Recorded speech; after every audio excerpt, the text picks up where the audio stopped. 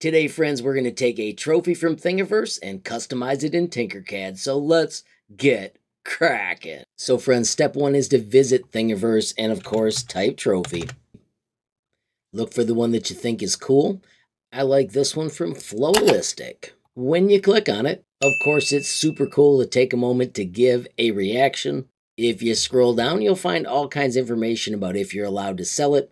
I'm not selling these, I am just having fun with it and teaching you how to customize for your own personal use.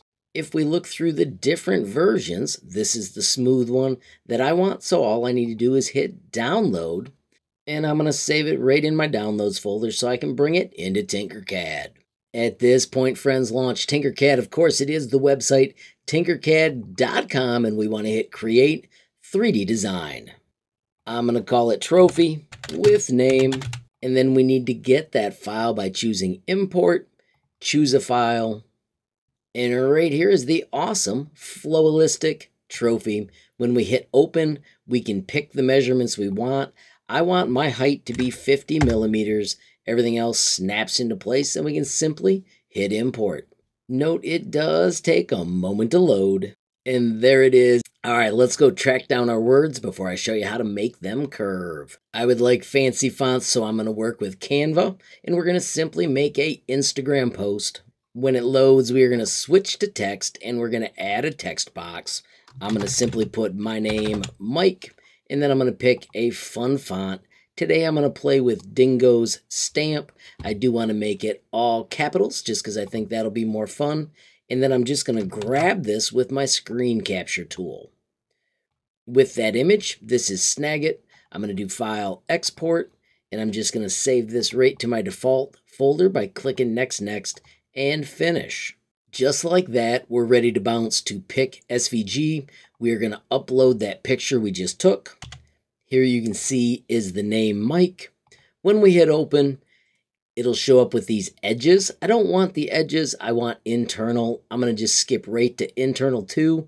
They all work pretty much the same, but for some reason I prefer that number when I pick them. And we're simply going to download the SVG. I'm going to put Mike 2 because I've done this more than once.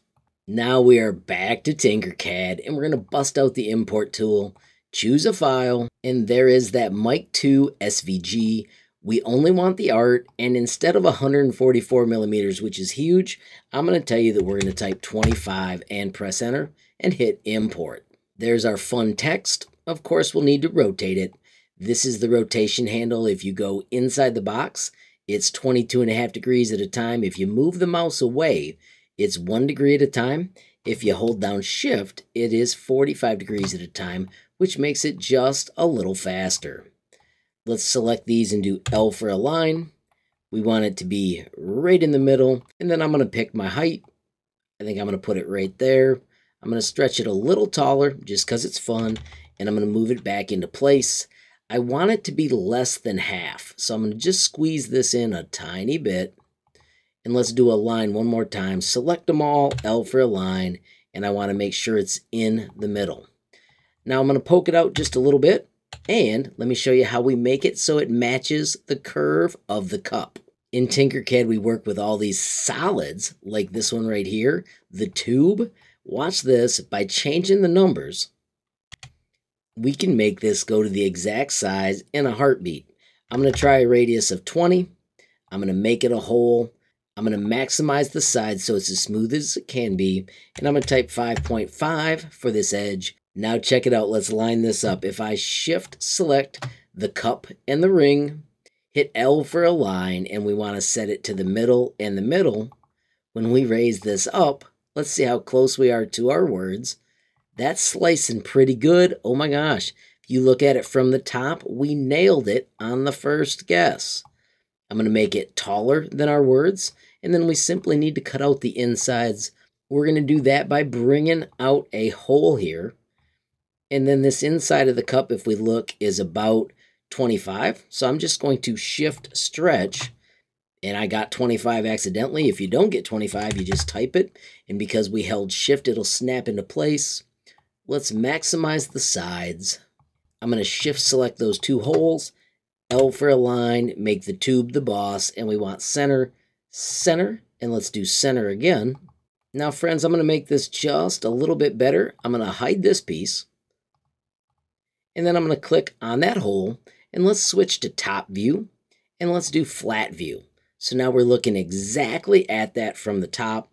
Let's switch our nudge to 0.1.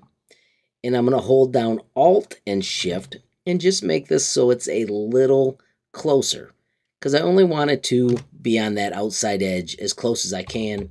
Now we can grab all those three pieces, do Control G, show all, look at it again from the top to make sure that it lines up, and that is going to be absolutely fantastic. It is connected, now it is curved. I'm going to switch back to perspective view. I'm going to use Control up to get it at the exact height that I want. Switch the color to black just because it's a little more fun. See if we can make this a gold color real quick. And bang, we have got a cup ready for 3D printing. I do want to add a hole in the back. We're going to do that with the Taurus. Make it a hole, maximize the sides. I like the tube to be about 5 millimeters, and I'm going to keep that radius. We do want to stand it up, so I'm going to look at it from a corner. There's that rotation handle, and just like before, 90 degrees is the number we want. And then you want to pick where you want to put it. I do want you to know that you want to miss the stem. And here we are leaving just a couple millimeters in the back, so that'll be groovy.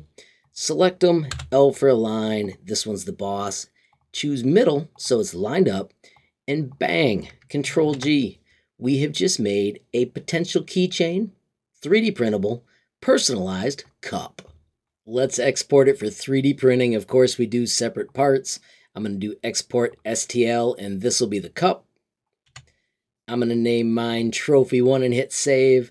Then, of course, we need to click on the words, export, STL, and I'm going to put Trophy, name, and 2. And finally, save changes. Friends, with our parts saved, we are in Bamboo Studio. I'm going to add our project files. I've got the trophy name and the trophy, and we can hit open. We do want to load them as a single object, multiple parts. Now, if we print this one color, it only takes about 30 minutes. If we print it 2 colors, it's going to take 2 hours, oriented like this.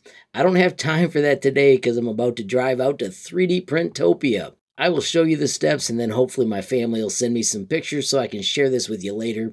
To print it 2 colors, we're going to simply move out to object mode. I'm going to take the name part and I'm going to set it to black. I'm going to set the trophy to gold. And then if we slice it right here, I'll just let you see this. It's going to take 2 hours and 35 minutes. Remember, it was a 30-minute print if I do it all gold. I'll show you an all gold one in a minute. I'm also going to show you this option. If we take this part right here and go back to prepare, let's rotate it 90 degrees. So I'm just going to lay it like this. It drops automatically. And then we can go to global. And let's turn on supports. I'm going to just use the normal default ones. I'm going to leave on build plate only unchecked. If we hit slice plate now, we went from a 2.5 hour print to an 1.5 hour print. Friends, I'm going to hit print plate. We'll leave the time lapse on. And of course, let's send it to the 3D printer. As you can see, it switches to the device menu and it starts downloading. Once it has completed, we can click on play and monitor everything from afar. Of course, I want to wrap up by saying thanks for the question. I want to thank everybody that's supporting me out there on Patreon. And don't forget, every time you click like, add a comment, share that video with a friend, or just tell people about HLModTech, you're helping us become just a little bit bigger, which always makes my day. Of course, have a glorious day and keep tinkering.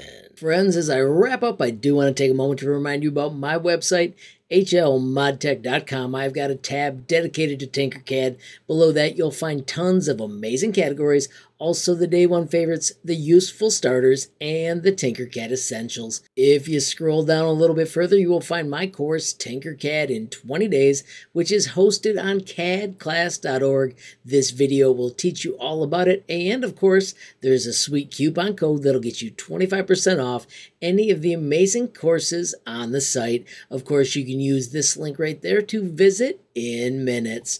Finally, friends, don't forget the sweet built-in messaging tool. You can click that button, add your question, comment, or suggestion, and reach me almost instantly. Finally, friends, if you enjoyed the video, please give it a like. Please also hit that share button so more people can learn about HLModTech. Don't forget, you absolutely make my day if you take time to leave a comment down below. And if you haven't subscribed yet, what are you waiting for? Smash that subscribe button. And last but not least, hit that notification bell if you want to be the first to know when there's a brand new video from me, HLModTech. Thanks for watching. Have a great day.